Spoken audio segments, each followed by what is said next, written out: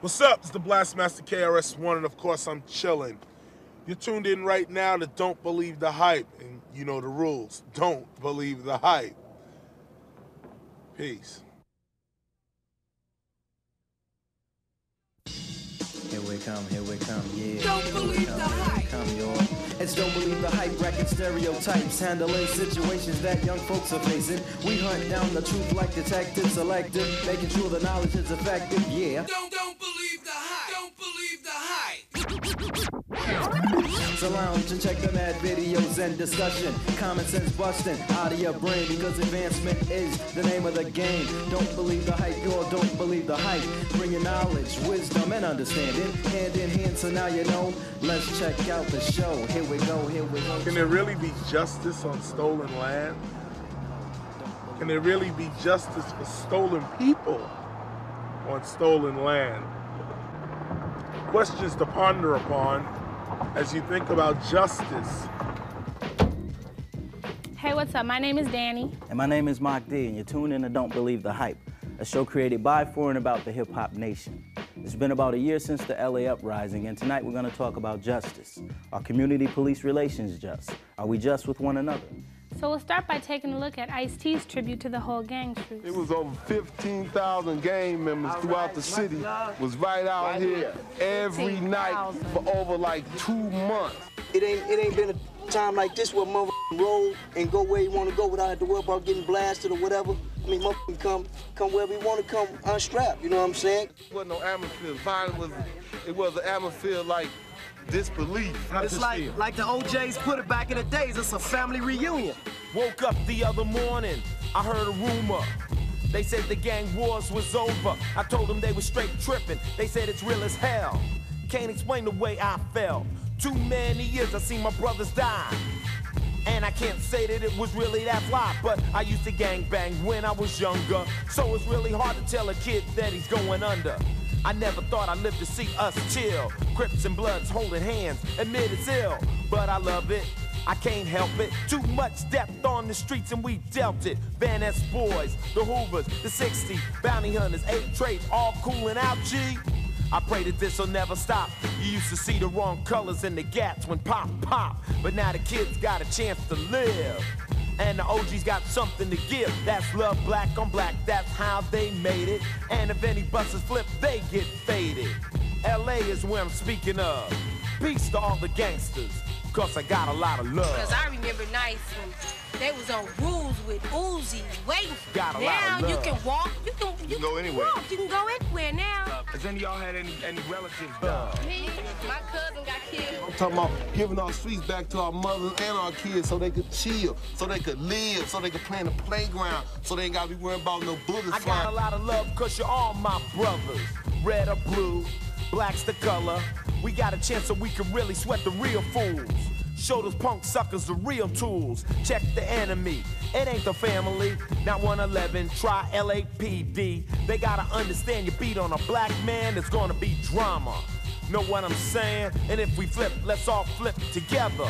Cause I'm prepared, kid, for rough weather. And we gotta realize the boys on the east side. You call them essays, I call them allies. Because the day that we all unite, watch the pigs get real polite.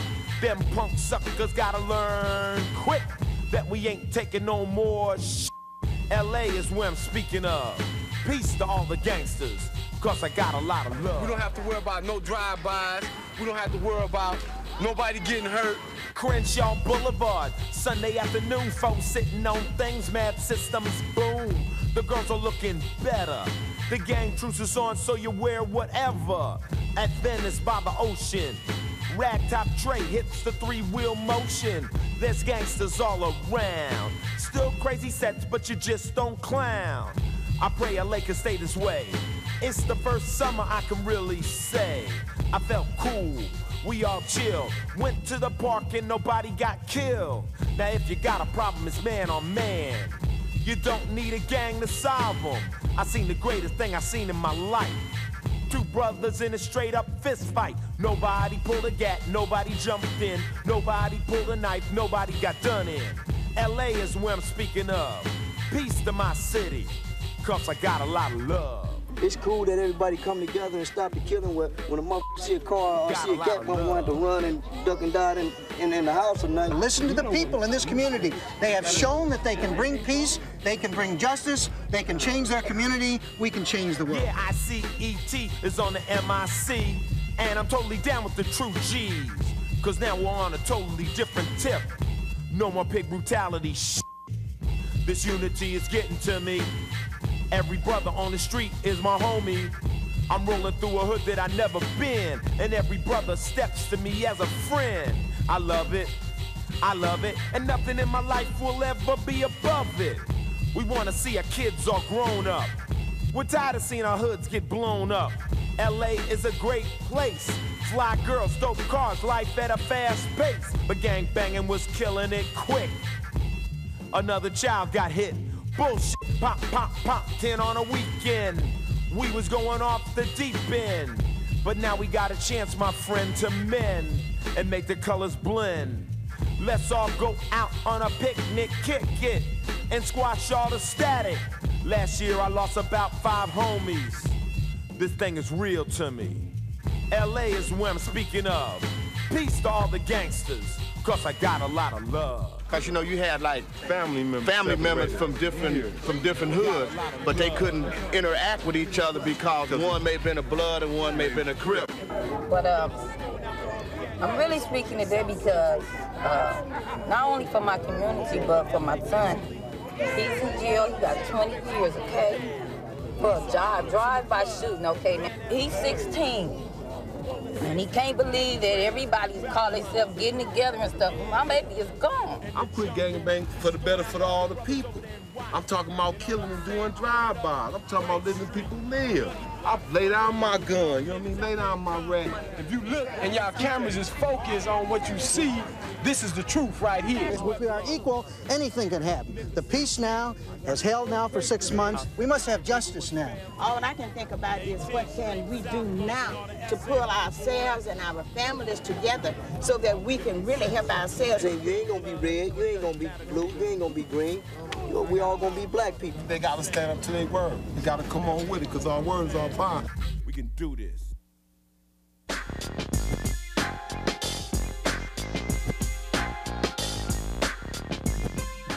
The truce in LA is definitely in effect in Watts and is spreading across the country between Black and Latino gangs. However, there's still an incredible amount of violence in our community, and I want to know why is that? Throwing that to Shireen.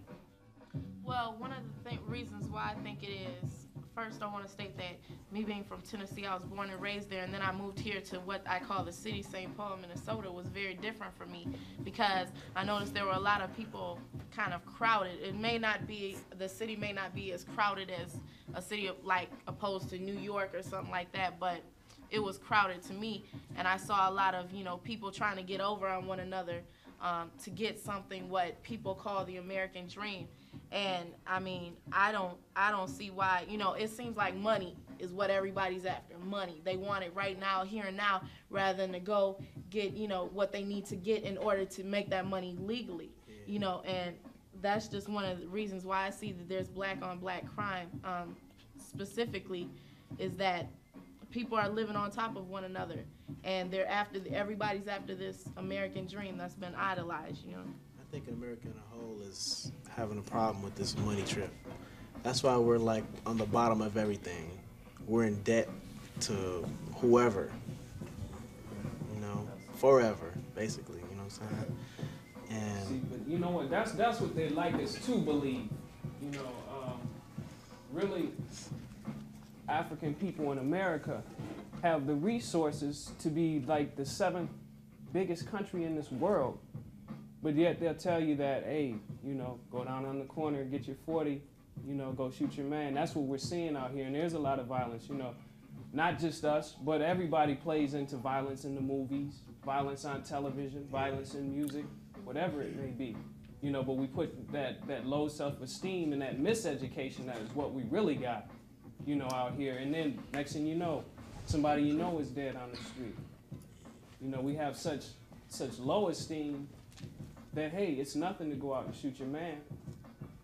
Well, you guys are talking so much about, you know, all this stuff is making me depressed. I don't know about y'all, but how are you guys gonna go about changing this stuff? You know, what are you guys gonna do? Go back in your community and do. You know, it's more than just, you know, night moves. It's more than just all this other stuff. You know, because after night moves is over, where are them people going? You know, they're going right back out there on the streets, and they're doing them same things that they were gonna do. You know, that while they was at night moves. So, what are we gonna do right after that's over? You know. Well, I'll say, I'm sorry about that. Well, go ahead. I'm sorry. All I can say is that we're just giving them the choice, you know, the good decision to make, and it's up to them to make it. You know, we can't be, you know, their parents. We can't, you know, force them to do it. You know. There's always I know that. I know that. I'm just saying. You know? But I think that any program that improves our self-esteem will help somebody make that choice to not be out there killing somebody else because they love themselves and they can love one another. I think that that's important. Because, you know, these programs are cool, but when it comes down to it, where's the money gonna come from? You know, that's what brothers be saying. You know what I'm saying? Yeah. When it comes to, you know, you can play ball all you want, but after that, you got to make some money because you got to pay bills. You know, you got to eat, and if you have children, you have to feed your children. You know. And everybody doesn't have a college degree. Everybody doesn't have a high school diploma. You know what I'm saying? Brothers just do what they got to do. And most times it's selling drugs, you know? And sometimes in some cases, you know, sometimes they go out for jobs and they could have their college degree or whatever, but their parents is not going to get them that job, you know what I'm saying? Right. Yeah. What I seen, you know, like speaking from night moves, you know, they put this one person in the spotlight for a while, you know, and it was all cool, you know. He was talking about his life and how he had got off the street and everything like that. He was in the spotlight, but then again, I seen him right back out there on the streets doing the same thing. But he said he was gonna, you know, try and, you know, work things out and everything. But you know that didn't happen. That's not reality. That's not what really happened. We need to think beyond, you know, what are we gonna do outside them programs? You know, I see them people down the street. Maybe I should have went up to them and, you know, had a little talk to them. But you know. Well, we look at this, you know, yeah, because that is reality. I was checking that out. But at the same time, you know, everything starts with self. You know, hey, we can have all the, you know, all the programs in the world, one right after another, you know. And if you're not willing to get out here for yourself, if you don't have your own priorities together and your own morality together, then hey, you know, it's like, at the same time, you know, I worry about that brother. I know the brother you're talking about. I worry about him, but at the same time, I know that I got to do what I got to do, and that means doing what I do, like being at night moves, like going and just speaking to young people on the street. You know, really, you know, hey, that can remedize a lot of things if we just talk to one another. You know, we don't even have communication anymore. Yeah, that's what I'm talking about. I think that's one of the key things that we have to get back to is communication. I think we have to start becoming our own role models because there doesn't seem to be any more like Malcolm X's or Dr. King's around for us right now because it's like all of the people that they put in the limelight turn out to be somebody else once the cameras are off. So I think that it's time that we just come up and be our own role models. But anyway, let's hear from rap artist Daddy-O and from you through the Hype video crew. With all the gang violence and all the drive-by shootings and all the things that were going on in L.A., I don't know, it was almost as if the system thought, you know, they're just a bunch of ignorant people that do the crab in the barrel fight. But I think the system needs to understand that we're talking about a bunch of young people who are really sick and tired of nonsense. Yeah, they're too strict and they harass young people just for no apparent reason. Not all cops, but a lot of them. In some ways, I think they're against us because of some of the type of stuff that they do, but some cops give other cops a bad rap. In a lot of ways, they're down for us, I think. In my community where I live, I think they're against me. There's crime, they're talking about stopping the crime, but the crime is already advanced, so, you know, I don't think they could do too much. They could do something, but they can't stop all the shootings. They're not around too much. They need to patrol more. I think they use a little bit more violence than is necessary most of the time, and I don't think that they have any kind of respect for anybody. So, me, why do you think there's so much police brutality?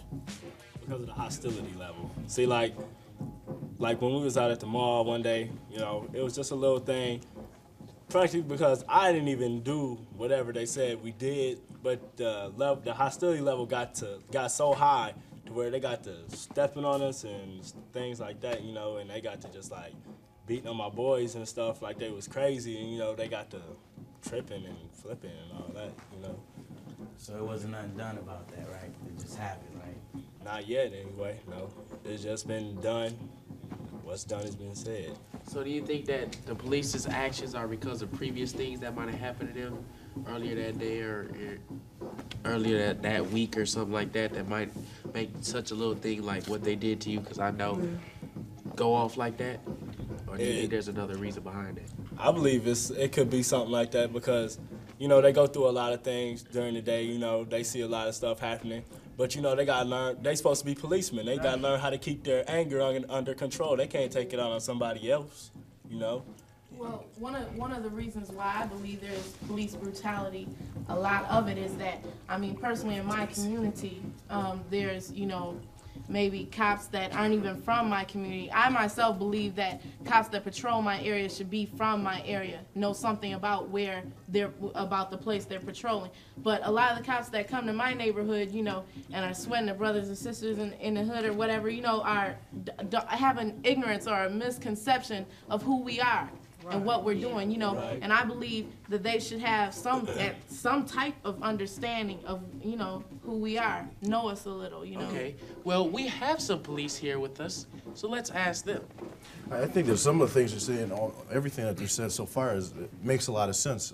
But I think it's important that we look at police brutality on two levels, one of which is the reality of police brutality and the perception of police brutality.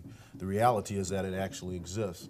And I think there's a couple reasons why that occurs, one of which could be, as you said before, hostility. It could be prejudice or racism.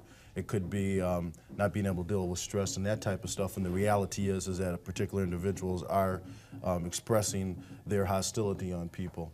The perception of it might be how you might perceive what the police are doing, and that in fact it's not actually brutality, but just a misinterpretation of what's going on. So there's two different things, and I think we need to sometimes take that into consideration and deal with the two individual things that are occurring and not try and collectively base it all on one perception. Check, see, police, there should be, I should say, more programs where the police are on a friendly basis with the people, you know, get in touch with who they're supposed to protect and serve, right? Like, you know, like they should have like maybe an environment where police are around where you can get to know them, because I know there's a lot of nice police officers out there, you know, that you can get to know on a one-on-one basis, and you know, once you really know how they feel and how you feel, you can, you know, that's how you avoid problems, you know. I don't mean to cut you off, but since we're dealing with misconceptions, you know, we don't always know what's in a cop's head when things go down, just like they don't know what's in ours. So, you know, I was wondering, you know, it's like, okay, the police are supposedly supposed to protect and to serve, you know, therefore that's your job. But who's out there, you know, what goes down? Who's protecting us from the police? And I'm not saying now. Granted, all police aren't bad. You know, I know cops that I've known since I was little. So, you know, what goes on? You know, how are police kept accountable for their actions? One thing, the city of Minneapolis has a severe review board, and the community cried out for that, and that's what they have in place now. We have internal affairs, and people don't have much faith in our internal affairs system. So that's who is policing the police department. I don't know if, as a community, we're happy about that or not. But you also got to go back to what this young lady said here. Most of these police officers in our city doesn't live in Minneapolis. You know, myself and Donnie, we live in Minneapolis. I grew up on the north side. He's a south sider, you know, and we still live in our same neighborhoods.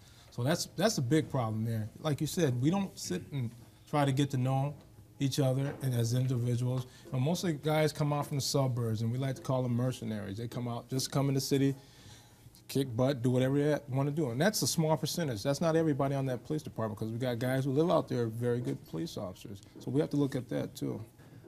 Since we are talking about justice, how are you dealt with as black men on the police force? That's a good. I don't know if that can be answered as a quick question, because we could probably do a whole show on that.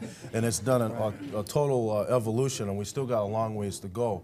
I think initially when we first started out, it was just try to do our job, try and be accepted period, as being at the same level and the same quality of officers as everybody else. Now it's evolved to where we know, and everyone knows, that we're qualified and sometimes overly qualified, and we want our just due. We want to be able to have administrative powers, managerial powers within our police department, patrol our neighborhoods, have control over our own people, just as all of you do in your own lives. So it's gone from just being accepted to being that, hey, we need to be put in positions where that we can be in control of the destiny of the police department, the destiny of the city, and if we are allowed to do those things, then some of the problems that are occurring right now, some of the fallout that we're having, probably will not happen if we have control of our own destiny as people. Check this out.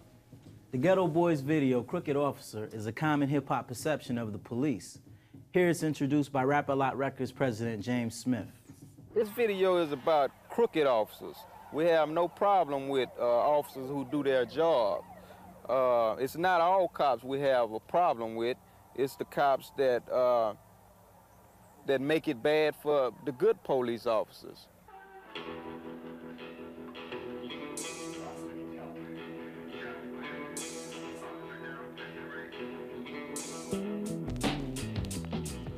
I'm sick of these fools trying to run mine. I'm coming with a gun line, running after one time. I got a grudge against you blue suits, black suits, white suits, and state troops. That's the way you made us. Send a brother to the penitentiary is how you played us. Locked us up for the summer. Took the brother's name away and passed his ass a number. Just because you legally pack a gat, man, doesn't necessarily mean you have to point it at the black man. You let your gats pop, especially your black cops, because them devils got you brainwashed. So now we come to new dealings. Forget all the nonsense, the line of work is cap billings. Ain't no filling out reports, cause I'm cutting it short. And you ain't making it to court. I'm letting freedom ring from the hole in my Glock for what you did to Rodney King. And it ain't nothing you can ask us. And since justice is blind, I'ma buy the girl some glasses. I'm pulling on the up chunks and coming after your badge. Crooked officer. Mr. Officer, crooked officer. Why you wanna put me in the coffin, sir? See, I've been living in this neighborhood for too long for you to try to change things and run me from my home. Mr. Officer, crooked officer. Why you wanna put me in the coffin, sir? See, you've been messing with brothers like myself for too long. Why don't you drop your pistol and your badge? Let's get it on. Mr. Officer, crooked officer, what's happening? You beat another black man down and now you high capping, friend. Do I have to move to River Oaks or bleach my skin so I can look like these white folks just to get some assistance? Because the brutality in my neighborhood is getting persistent. Cause you wanna harass me, yeah. And if I talk back, you ready to beat me down fast, G? Just like Rodney King. But if you try it with me, it's gonna be a different scene. Try to pull me over on the dark road. Tell me to reach for my license so you can let your 9 explode until my white shirt turns red from your lid. Because you like to see my blood shed. And I know you wanna put me in a coffin, sir, but Bushwick Bill ain't going out like that. Mr. Officer, crooked officer. Why you wanna put me in a coffin, sir? See, I've been living in this neighborhood for too long for you to try to change things and run me from my home. Mr. Officer, crooked officer. Why you wanna put me in a coffin, sir? See, you've been messing with brothers like myself for too long. It's time to drop your pistol and your badge, let's get it on. Mama called me up the other day, I got a warrant. Seems the police wanna know where the gun went. Said I shot somebody the other day at a party. I knew they was lying, I was at home drinking 40s. Cooling with my boys, playing dominoes in the kitchen. The big black brother did the killing, and I'm fitting the description, yeah.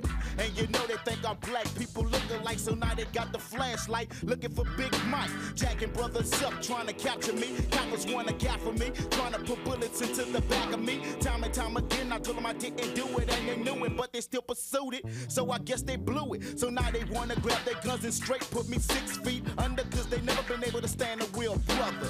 Turning tables cause I'm able, I ain't falling victim. Time to play a game, see the police watch me trick them. Cause I ain't running from the P-O-L-I-C-E, now another T-I-M-E, they gon' have the G-E-T and me. Off the S-E-T and my A-double-O-D. Messing around with the B-I-G, they gotta be B-R-A-V-E. Mr. Officer, crooked officer. Why you wanna put me in the coffin, sir? See, I've been living in this neighborhood for That was the Ghetto Boys' perception of police. So, Eddie, what's yours? Well, like how perceived cops, I don't know. Really, it's like they got to do their job, but they got to know how to use like the real police force. As know how to go about doing things instead of got to take a billy club and beat brothers down. That's why I asked the question, who polices the police? I think, and because I've had my own situations with the police, and I think a lot of times officers, they think, well, I'm not gonna be reprimanded for this. I can't get away with it a lot of times. And that's why I asked, we see that video, a lot of these men are out here, just, they get out there and they're just clubbing away because they know really, hey, I can say it was in the line of duty. I got these other people to back up my story. So I think there, there's a perception too. My perception of the police is, hey, I respect you as men, but truthfully, I cannot respect the institution in which you work because of the things that I've seen go on and the things that have happened to me. I think that sometimes it seems like in the community that there's two forms of communication going on. Like the sister said about the people coming from different communities coming in here doing their job as a police officer, but not knowing what's really going on in the community. You know what I'm saying? Like the clothes we wear. I blame the media also. You know what I'm saying? The media plays it out to the fullest. You know what I'm saying?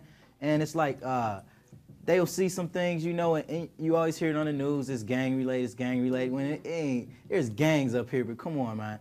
Most of the people up here that's in gangs are not committing crimes. They just in a gang. There's gangsters at work, and there's gangsters that have children, but they make it seem like everybody that's committing crimes is in a gang, but that's their communication of what they see. You know what I'm saying? Like when there was a shooting at the mall, they described these people as having on, Chicago Bulls jackets. You know what I'm saying? All of a sudden they're in a gang. You know what I'm saying? When they're on the street, and we standing on our corner on our block and they flash a light on you like, what's going on? We're offended, you know what I'm saying? Because we're in front of our house, so we might say something like, man, what's all that for? You know what I'm saying? All of a sudden, there's two languages going on here, you know what I'm saying? They might feel like you're saying something to them that they don't like, and you feel like they're saying something to you that you don't like. So, you know what I'm saying? If there's two forms of communication, you ain't gonna never get nothing accomplished.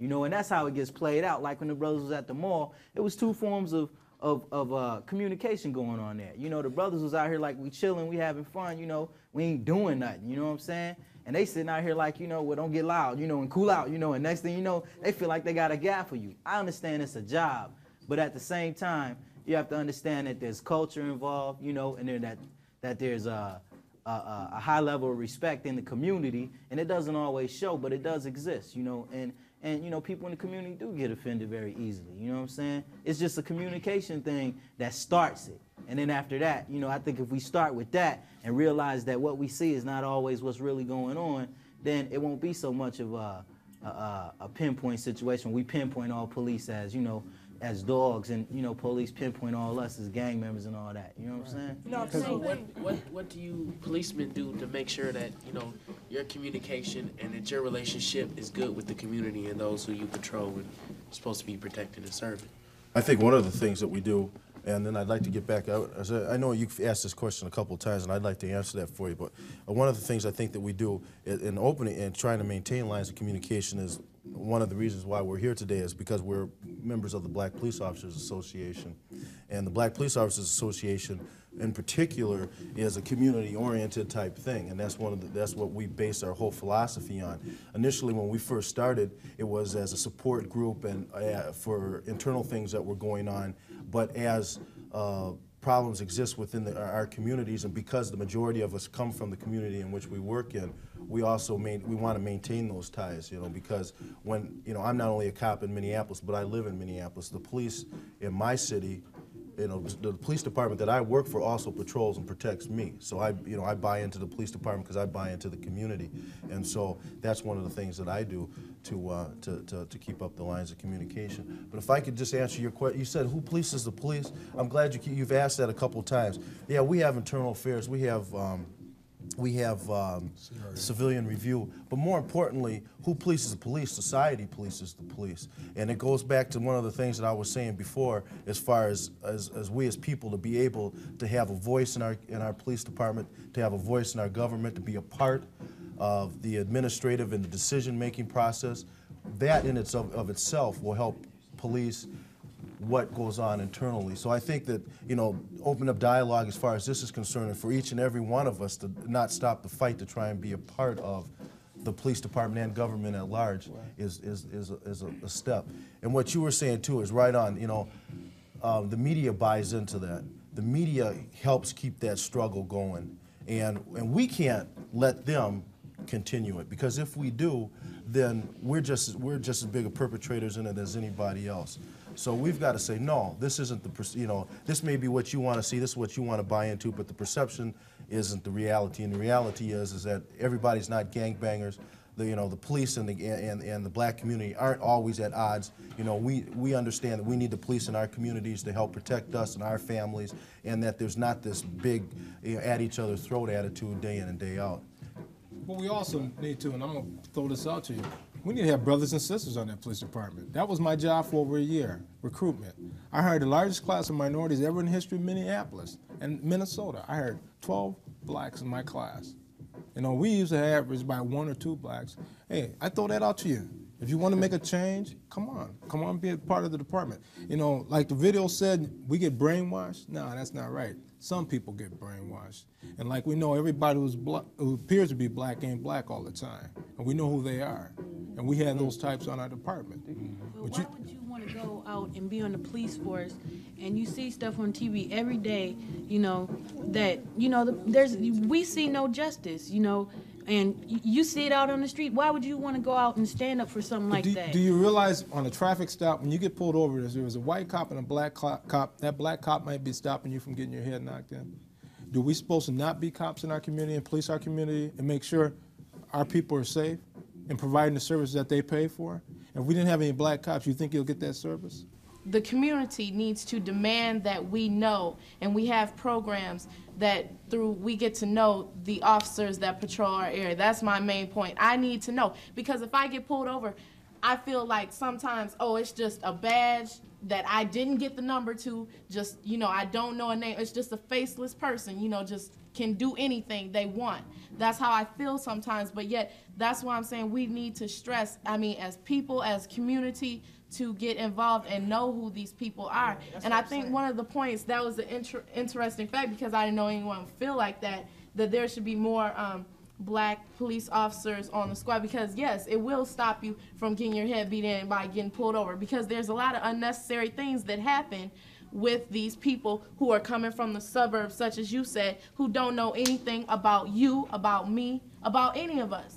And that's why I think it needs to be stressed by the community. We take charge. Most people really don't know their rights, and like the brother said in the first part of this, when a cop approaches you, you really don't know what's going on, and you don't know what things you can do, what things you can't do. Just like on the video when he was like, they said, well, go for your license or whatever, and you know, they could use that as an excuse to pop you one. You know what I'm saying? You really need to know our rights, and I just want to know if there's any way that we can find out, you know, just if you could tell us now, that'd be cool, you know, what our rights are, you know, when we're pulled over, what we could do. Because I was just reading, you know, back in the 60s about Huey P. Newton, how he used to patrol the police, you know, but, you know, they stopped him, but yet, you know, he knew all his rights and stuff, and so therefore he had the upper hand and the edge on the police, and they couldn't get him to do anything, and he almost got killed for that. You know? It depends on, as far as your rights are concerned, it depends on the circumstances, and, you know, and we could, you know, go on about that. But I guess just to kind of give you a thumbnail sketch of, you know, my best advice is, you know, if it's a traffic stop that you're talking about, you know, it takes a driver's license to drive a motor vehicle in the state of Minnesota. So therefore, you have to produce a driver's license, that type of thing.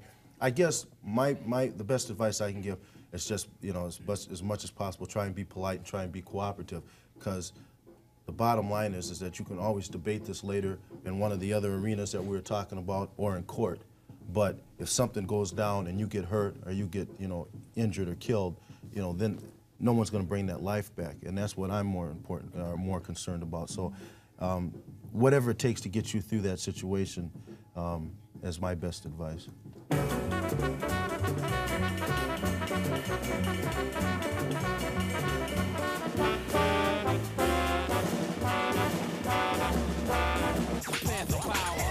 In 1966, Huey P. Newton and Bobby Seale formed the Black Panther Party for self-defense to counter the brutality of the Oakland Police Department. They're heavily armed. Whether their weapons are loaded or not, nobody seems to know.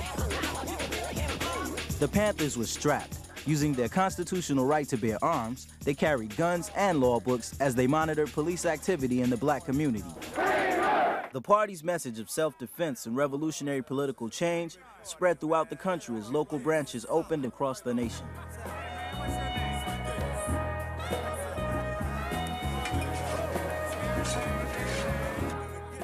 In the early 70s, the Panthers stressed community-based efforts like free food programs, free medical clinics, and even a community school.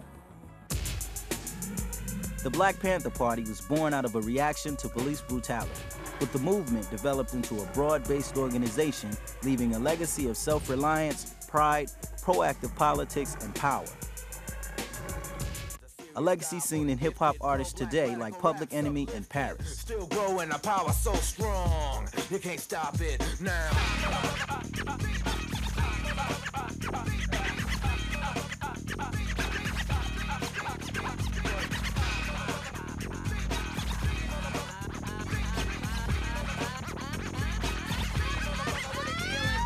Regardless of what the media says, people are harassed by cops every day and don't know what to do about it. My man Keith is committed to dropping knowledge on the community about what they can do to protect themselves. Keith, given a situation where you're walking and driving down the street, what rights do you have? Well, that's a good question, and to help y'all answer it, I brought a few gifts for you. Some gifts. Some don't believe the hype. You know I got to bring presents when I come. That pamphlet I just handed you is a pamphlet that we developed at the Legal Rights Center to help tell you what to do when you're stopped by the police. The first thing you need to do when you're stopped by the police is to be calm. That's not a law, that's just common sense. You've got to be calm, because if you're acting out, and even if the police officer is wrong and you're acting out, what will happen is that you can be charged with disorderly conduct, obstructing legal process, and all kinds of things. So you've got to be calm. After you get calm, you've got to remember you have a right to remain silent.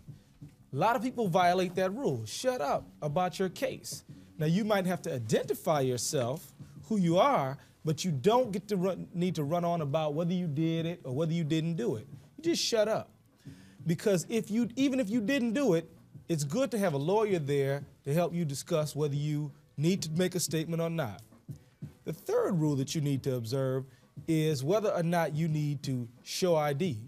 If you're on the street, there is no law that says you have to have identification. There's no law that says you have to do that, so you wouldn't be violating the law if you're walking down the street and the police says show ID and you don't do it. If you're in a car, you would be. You must show your ID. There's a crime, no driver's license, no DL. You've got to keep that on your person. So keep that on your person at all times. When a police officer stops you in a car, the best thing to do is to remain in your seat, to keep your hands on the wheel, and wait till that officer, he or she, asks you something.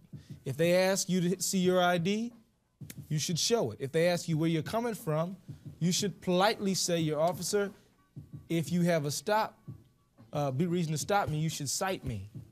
But if they want to know where you're going, where you're coming from, and all that kind of stuff, that's not a question you have to answer. And oftentimes, if you begin to talk like that, those statements may be introduced against you. You should not be rude to that officer.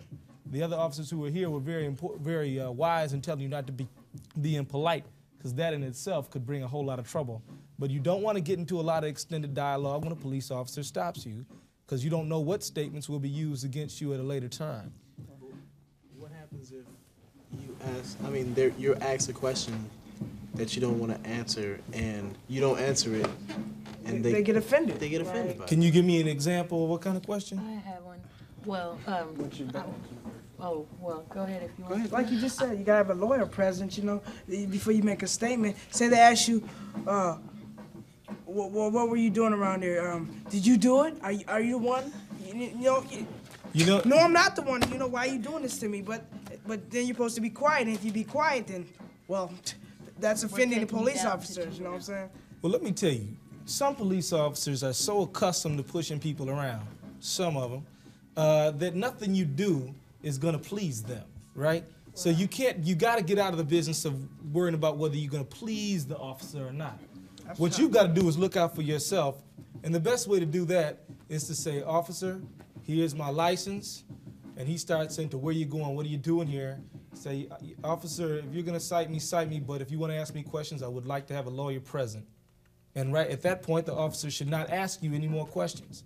Some will, but you keep talking about you want your lawyer there. Plead the fifth. Now you can and you should identify who you are, right?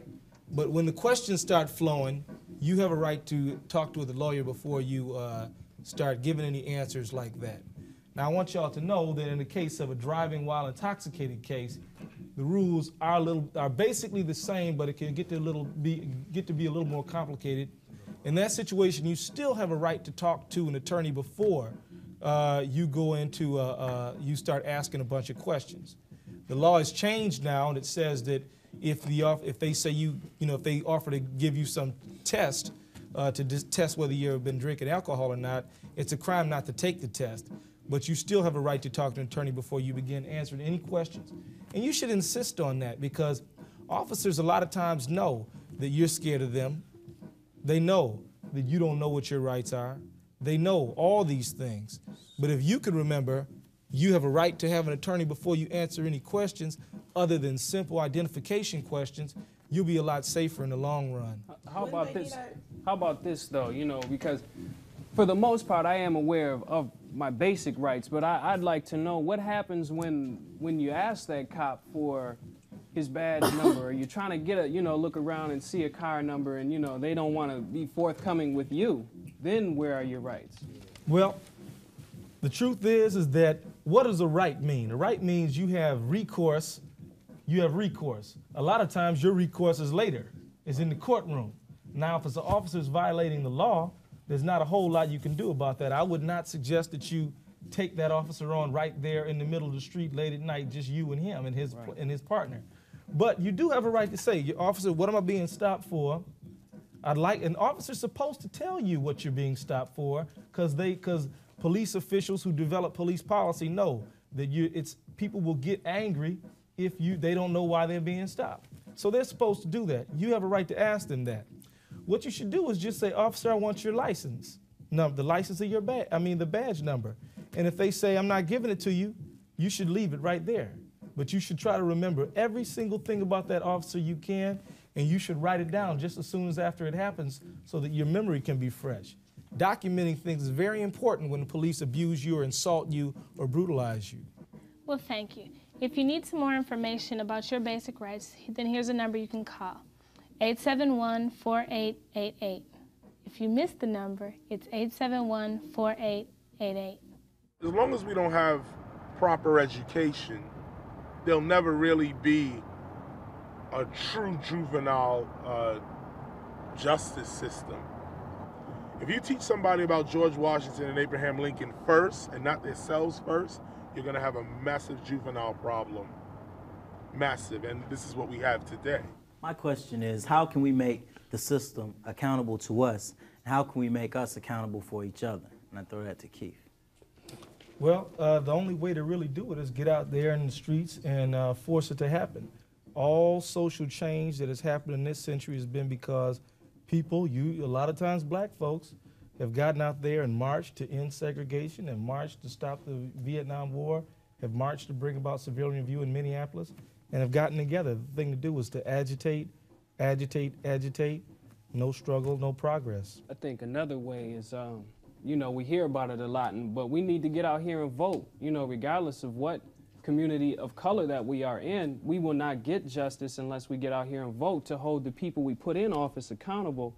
But also, we don't get on juries if we're not registered to vote. That's how they pick juries. So if we're not registered, then it's like, hey, that's just another way that we're missing out on our justice right there. One of the points that I think was interesting and important that you brought up is that the people get out and agitate. That's one of the things I just keep stressing this. It's all about community to me, because going back to all the things that we've talked about in the first segment, police brutality, what have you, black on black crime, one of the main reasons for things that go on such as crime is, I think, where I live, there's 4 there's these businesses, liquor stores and things. We need to get out and boycott these businesses, get them out of our neighborhood if we do not want them there. And we also, like he said, need to register to vote. If we want justice, we have to get it. Right. You know, I think the key thing is knowledge, right? Because without knowledge, there's ignorance, right? And without not knowing the true facts, there's always going to be ignorance. There's always going to be that period. But you know what solution? We're trying to find a solution. We can go out and teach brothers as a whole. You know. I mean, I look at TV and the things that come on. Don't do drugs. I mean, you know, people just flip. I've seen this before. Don't do this. Don't do this. Why don't do that? You know. How? I mean, come on. You know, it's just. Society, period, man, just ticks me off. Everybody's trying to make a little slogan. Yeah, you know. Like you were saying, if it wasn't for TV, I don't think half of us would know well, we would know what violence is, but half of us wouldn't know all about all these drugs and stuff that's out here. There you go, man. They try to address the situations like, you know, say no to drugs, you know, and all that. These people probably have never been to the community, actually seen a crackhead, you know what I'm saying? Right. You know, most of us, if not all, we see them every day, right. You know what I'm saying? We see the people who sell it, we see the people who smoke it. And we sometimes even know these people, you know what I'm saying? So we know what's behind why they do what they do. And that's what people need to find out, why people do what they do. Just he's a junkie, he's a crackhead, he's a gangbanger. You know, we tired of all that. We tired of getting labeled, you know what I'm saying? And another thing I wanted to mention is that, you know, when you see stuff like little flyers on your doorstep about a community meeting on your block and stuff, check them out at least once, you know what I'm saying? You know, I've thought about it, I never did it, you know, but I'm gonna do it because, you know, I got a daughter, you know, and I'm accountable for my daughter, you know, when she come in the neighborhood, I gotta look out for her, you know, and I want everybody else to look out for her too, so, you know, it's a start, you know what I'm saying? Hey, togetherness is another key, you know. If we're all together and we're all united, you know, there's no stopping us, you know, we can go as far as we want, all right? And we're sitting there, we're stuck, you know. We're stumped. We need to get together and keep on, look forward. Don't go backwards, you know. Don't go sideways. The key is forward, you know. Go on, and that's what we need to do. Think about that. Knowledge again. Community. Keep going.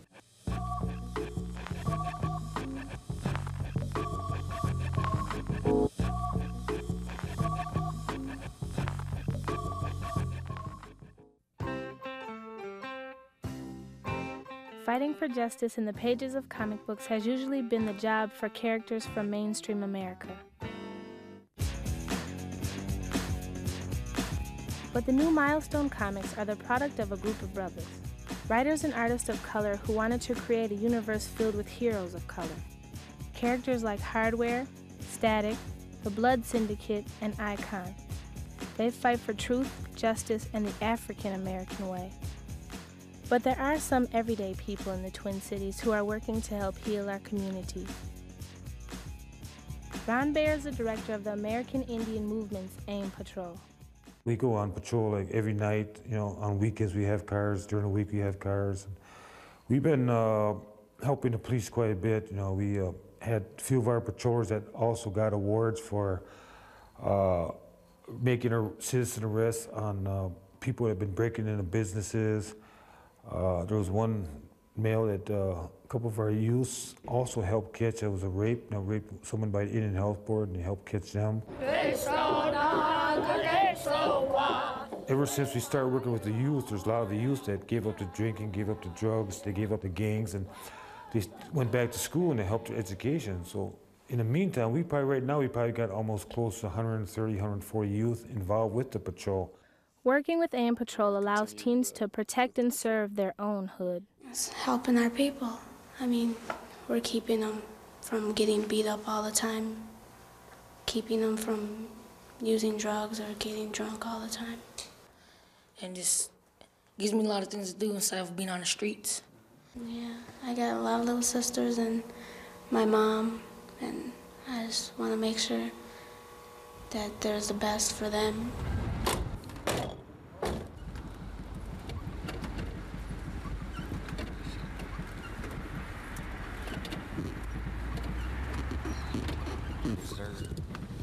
Kind of watch if anybody interferes, but the cops got a hand on it right now.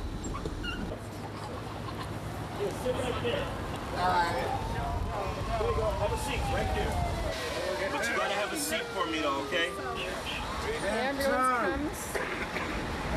is on the way.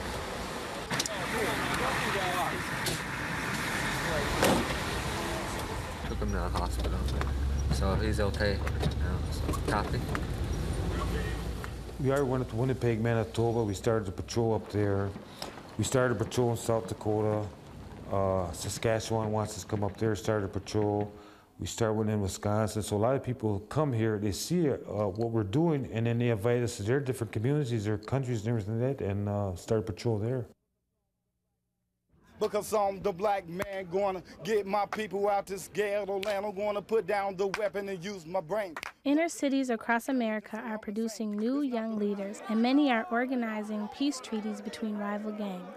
In early May, over 100 leaders and former members of street organizations from 26 cities met in Kansas City for a Peace and Justice Summit. We thank you for waking us up and giving us a new consciousness. Lord, we confess that many of us have been asleep while we were walking. Stop the violence, get together, knowledge. Stay in school, gangbang is not cool. Peace movement with us is working 100%. It's in effect a year in today in LA in the Watts area.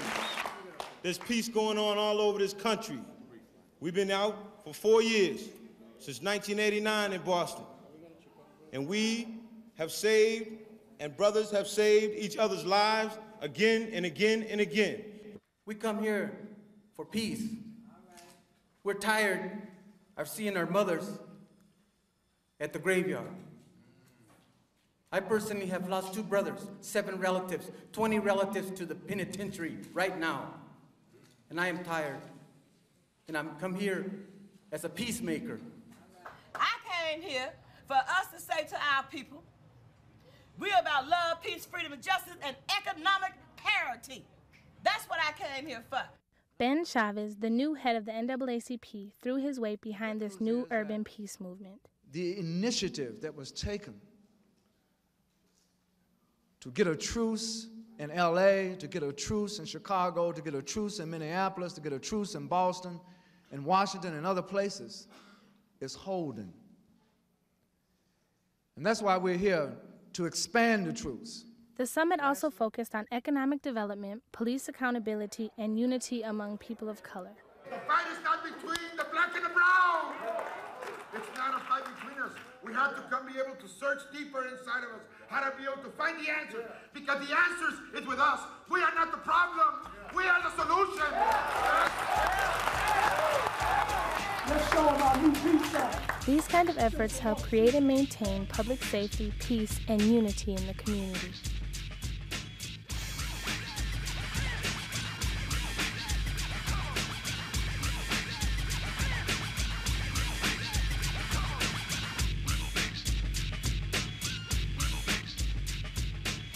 Well, we're about to be out, so all I can say is know your rights, and if you don't know them, learn them. And also remember to know yourself. We out of here. Peace sign. 1993. Gotta go. Gotta go.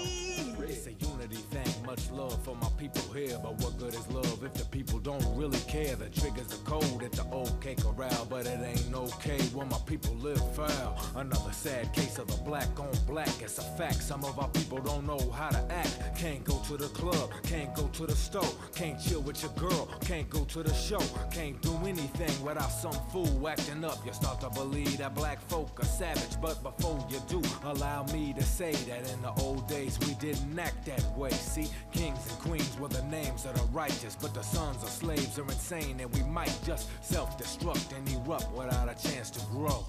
This ain't the days of old.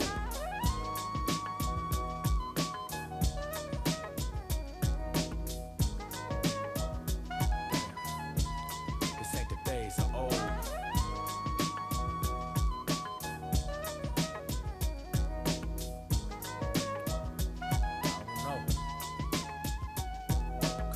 There is no match for a united America, a determined America, an angry America. Our outrage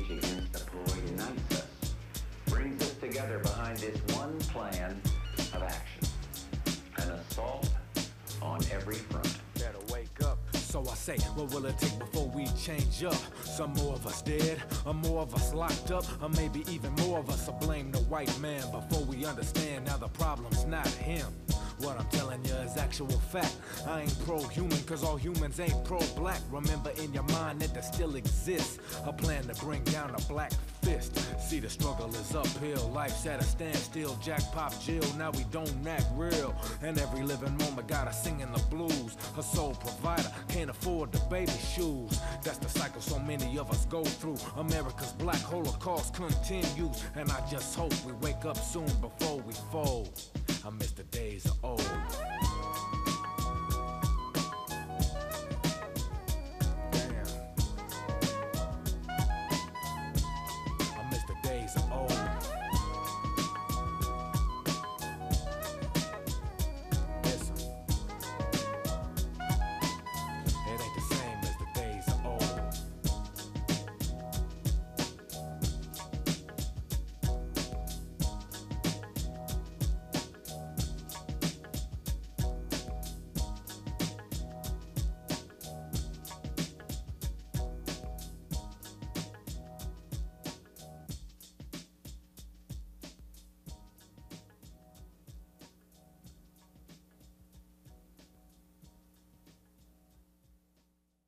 Funding for this Community Affairs Unit production was provided by the McKnight Foundation, responding to the needs of individuals and communities, Grand Metropolitan Food Sector Foundation on behalf of the Pillsbury Company, the Northwest Area Foundation, and the James R. Thorpe Foundation.